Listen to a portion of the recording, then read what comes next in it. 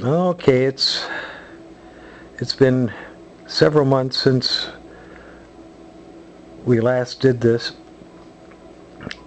Quite a bit has happened.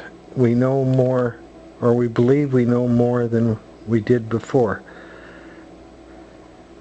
1st of March, you had a glucose tolerance test. That was following a trip to the emergency room where you were deathly sick, so weak, so terribly weak, that you couldn't hold your arms up for the EMT, and I don't think you could even blink, if I remember correctly. Anyway, the emergency room doctor, when I told him that your blood sugar, we measured your blood sugar and it was fairly low. Anyway, he ordered a glucose tolerance test. That was the first week of March. You fasted, and they gave you the glut of sugar water, and you became very ill, right? Right. You became so ill that the nurse in attendance had you lay down for a good portion of the test. You finished the test, you came home, and slept for 4 straight hours. When I saw what happened, I thought, finally, we know what's going on, which I should have mentioned. The test was to determine if you had hypoglycemia. While you were sleeping, our doctor's office called with the results of the test, and they determined from the test results that you were not suffering from hypoglycemia. And the reason for that is a glucose tolerance test has only high limits for the blood sugar. It has no low limits. I know this because I went to get a copy of the test and looked at it. There are no low limits for a glucose tolerance test. They're looking for diabetics, and you're not a diabetic. You've never had high blood sugar. What you obviously are suffering from is what's called reactive hypoglycemia.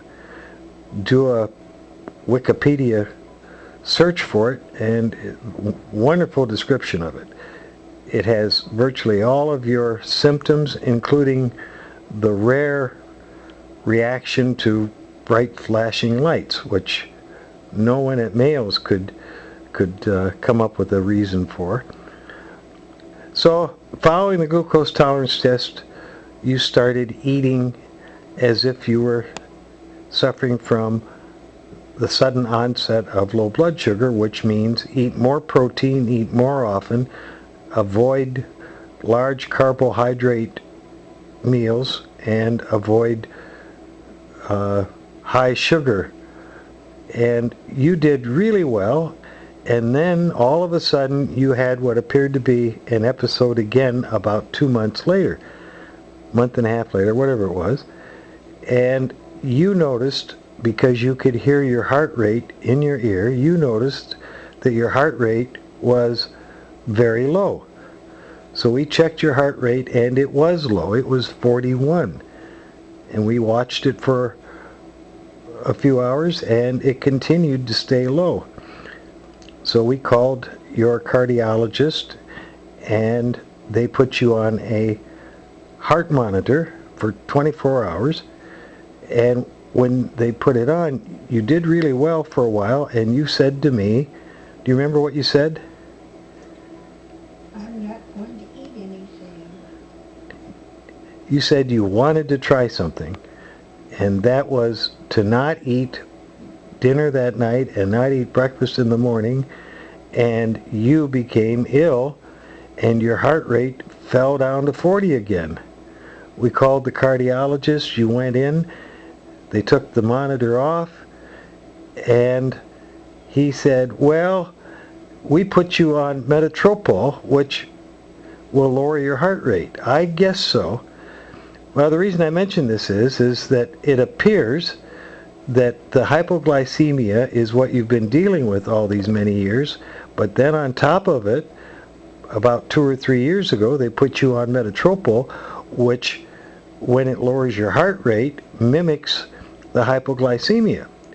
Now, we know that wasn't the problem to begin with because you've been suffering from these episodes for, well, now almost 20 years. How do you feel? How long have you felt good? About 5 months. 5 months. You haven't gone 5 months without an episode in my memory. I would say it's at least 10 years and probably longer. And, well, of course, you're still taking the CoQ10. We're not exactly certain what it's doing, but it had such a dramatic effect when you first started taking it that you're taking 200 milligrams a day. In fact, I'm taking 200 milligrams a day because it does have some benefit for heart issues, which I have. But it seems the only thing that we can put our fingers on for this is the fact that you're eating more protein and eating more often and avoiding carbohydrate meals without protein and avoiding concentrated sugar. And going 5 months is just phenomenal. And I feel that you would have gone 9 months, 8 or 9 months, if it had not been for the medicine that the cardiologist put you on. It appears that we have found the difficulty, and I must add that it was without the help of any of the doctors and without the help of Mayo's, 3 days at Mayo's, and it was in spite of the roadblocks that the doctors put in front of us. Specifically, you were tested for hypoglycemia 30-some, maybe 40 years ago, and the results were negative. Well, I can see why they were negative. The way the test is configured, it wouldn't show reactive hypoglycemia. You were tested again about 10 years ago, and again the results were negative. And then this last test, although you reacted to the test exactly with the same symptoms and fatigue and weakness that you have with an episode, the doctors called and said that the results of the test were negative. So, in effect, the doctors and the medical community have delayed the finding that you've been suffering from a low blood sugar condition for many, many, many years, and the cost to your insurance company and Medicare has probably been somewhere between $100,000 and $200,000. And the result is that by eating in a fashion that avoids reactive hypoglycemia, again, check Wikipedia, that you are, for the first time in many, many years, feeling good every day. You feel good. Also, you describe how you feel now as far as, well, what you were saying about how you feel every day as far as being relaxed. I'm just very, very relaxed. Nothing bothers me anymore. Whereas before, you didn't feel that way. No. Big difference.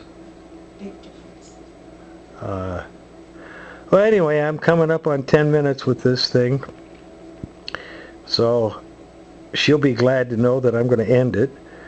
But anyway, you feel good. I feel great. I think we've got it. I hope we've got it. I pray we've got it. Thank you very much.